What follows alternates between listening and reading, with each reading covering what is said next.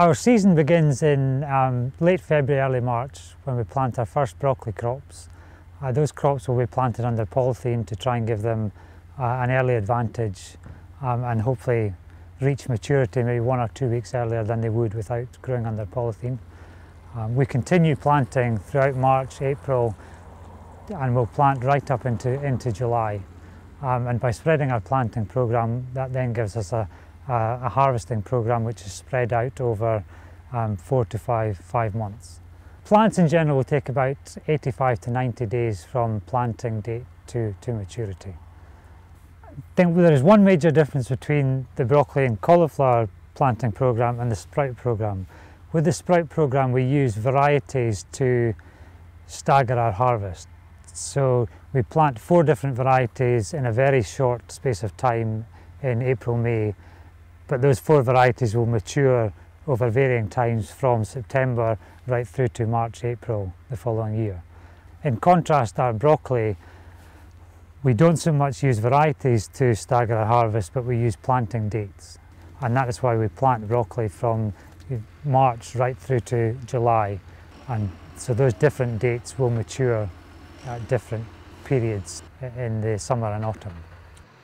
We have been growing one variety of broccoli this year which has very high levels of nutrients which are beneficial in fighting cancer.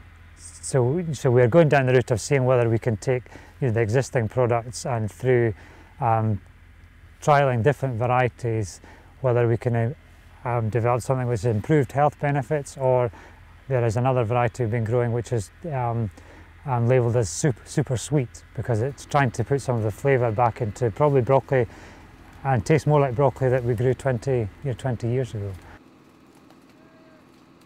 Growing vegetables in the summer months, your demand for those products is very much dictated by the weather. If you get periods in the summer of very high temperatures in the 20 degrees, mid-20 degrees, the demand for broccoli and cauliflower can virtually disappear overnight.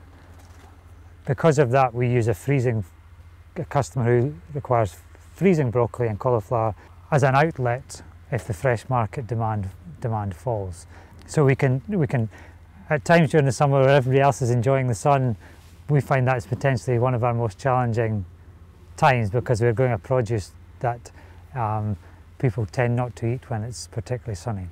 In contrast, the Brussels sprouts, which we're growing as a winter crop, once we get into the autumn and the temperature falls, it is much easier to predict the demand for Brussels sprouts. And as a result, we don't freeze any Brussels sprouts, they're all grown for the fresh market.